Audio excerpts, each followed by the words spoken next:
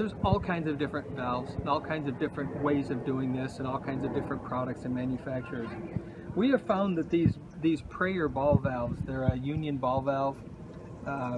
They're inexpensive, they're easy to work on, and they're really very functional. They actually give you an additional pin. That pin helps hold the inner piece together, and there's an extra one provided on each valve per chance that that breaks or you lose it when you go to take the valve apart. So those are certainly a must.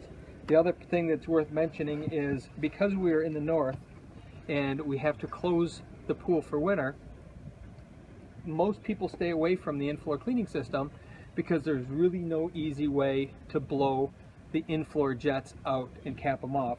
So what we've done is we've built a manifold where we can valve each line separately, and when it comes time to winter, when you're running your air through the skimmer and you're blowing all the lines out, as long as the guts of this thing are out, close all of those valves except for one until you're getting air lock it off, open another one, air lock it off, and you can close this thing almost as quick as closing anything else. It's virtually treating it like a main drain. When you blow the air through the main drain and then you airlock it, that's all we're doing for all of these lines.